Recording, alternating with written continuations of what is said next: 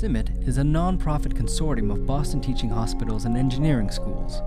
CIMIT fosters interdisciplinary collaboration among world-class experts in medicine, science, and engineering, in concert with industry and government to rapidly improve patient care. I'm responsible for leading the CIMIT Accelerator team, and I like to start most of my presentations with this slide, which originally came out of Raychem. And the notion is how difficult it is to get, particularly a medical device, out into the marketplace. And many people have historically thought about just this first part of the world. I have an idea and it works. And in fact, CIMIT, in our innovation grant program, funds those very initiatives. It's something that doesn't exist today, and you say, I think I can do this, CIMIT.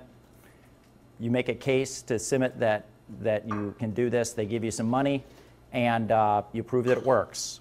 What we in the Accelerator program do is focus on that a little bit more. So we take it more to the point where it's a commercial or a potential commercial entity. But what's very important to realize is there's a huge amount that has to happen after that to really make an impact on patient care. And at the end of the day, that's CIMIT's mission, to make an impact on patient care. So we can invent all of the cool things that we want, and we can fund researchers and help facilitate that work. But if it doesn't find its way into patients, it's not really accomplishing everything that it could. So the objectives of the CIMIT Accelerator are to find, fund, and facilitate projects that have a realistic chance of a handoff to industry or widespread clinical adoption within a year to a year and a half, 12 to 18 months. That's a fairly short period of time, particularly by academic medicine standards. Eventually, this program is hoped to be self-sustaining, both through getting returns from the investments that we've made and also garnering investments from organizations that are either mission-driven or potentially financially driven, who are looking to collaborate earlier and make an impact in specific areas. To give you an idea of the deal flow, in any given year, CIMIT receives about 300 pre-proposals. So these are two-page proposals that say, I've got a cool idea. These are for the innovation grants. About half of those, about 150, are typically asked to submit a full 10-page proposal. Of those, about 30 get funded. This varies from year to year. Some years it's higher, some years it's less. But we've now seen a 10-to-1 reduction from the original 300 pre-proposals to the 30 that get funded. Of those 30, we believe about a third of them are appropriate for the accelerator. Doesn't mean the other 2/3 aren't good projects, but they're either younger in their development stage, so they're still back at the bench work maybe, or there's some significant thing that has to happen that we can't facilitate, like a big clinical trial. But if you eliminate those, we believe about a third of them, or in this example, 10 projects are potential candidates. We vet those projects very carefully. You'll see in the next couple of slides exactly what we do. We hope that in any given year we'll have 4 projects that make it into the accelerator and then 2 exits. So we have almost a 100-to-1 ratio here between pre-proposals coming in and projects that exit the accelerator. In the grand scheme of investment statistics or new venture creation statistics, that's pretty consistent with what's happening in the outside world. It's about a 100-to-1 ratio. But hopefully as we go through this presentation, you'll learn a little bit more about how we differ from a traditional investor. So a few more logistical details. The project or the PI has to be pretty well known to CIMIT. You've certainly heard the expression, we invest in teams, not technology. And that's true here in our work as well. So we like to know the team or know the project or have some experience with them. The principal investigator or the team must accept heavy facilitation from us. So what that means is if you get accepted into the Accelerator program, we will put our staff into your project and we will work full-time with you to make this happen. And we will manage it like a business.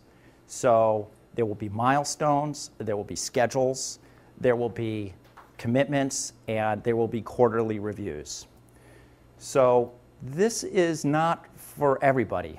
A lot of people, particularly scientists, may not be comfortable with this level of involvement. And that's okay. That's not saying that this is right or wrong.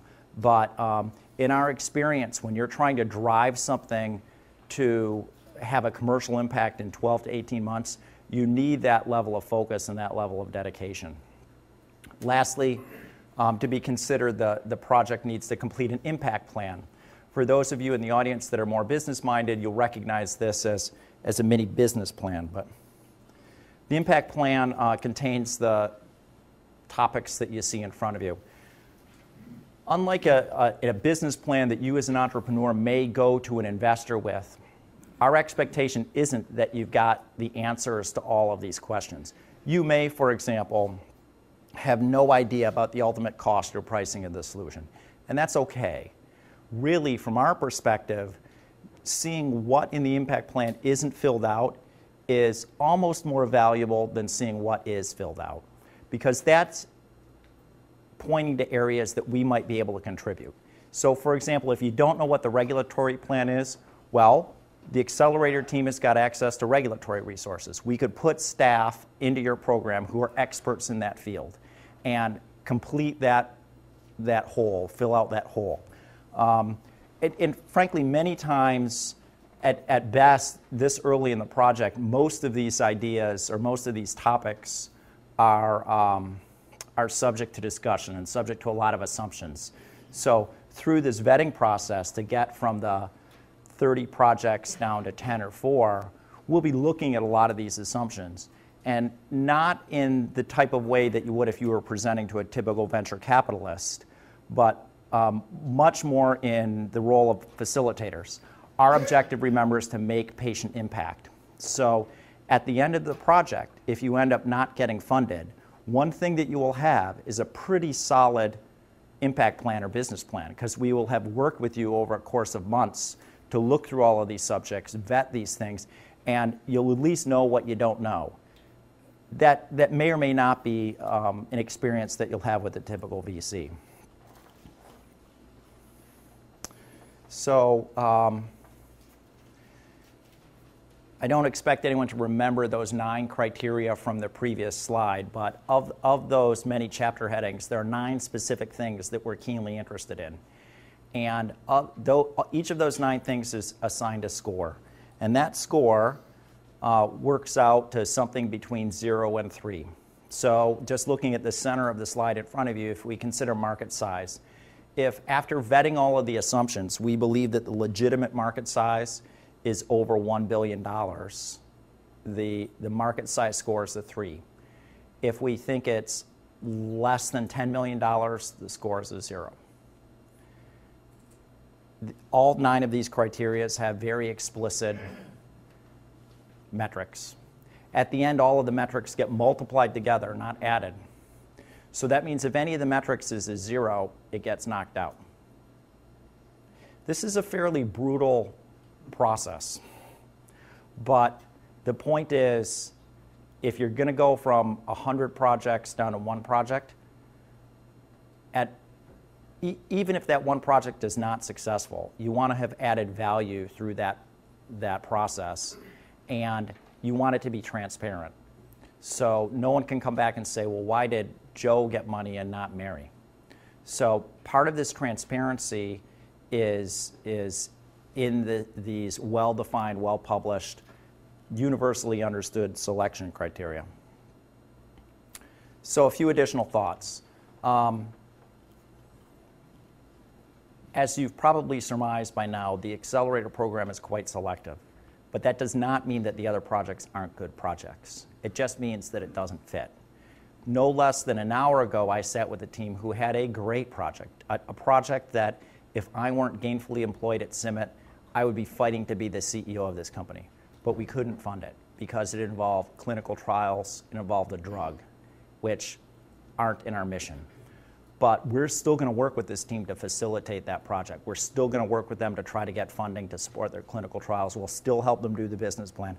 That's what we do here. We're trying to make an impact on patients. So just because a project doesn't get accepted into the Accelerator program doesn't mean it's not a good project. As I said, we'll do 2 to 4 projects a year. Typically, we'll put in $150,000 to $250,000 in cash, which is used to fund different activities, in addition to the various FTEs that are required to support holes in the plan. And then we do quarterly reviews on the projects.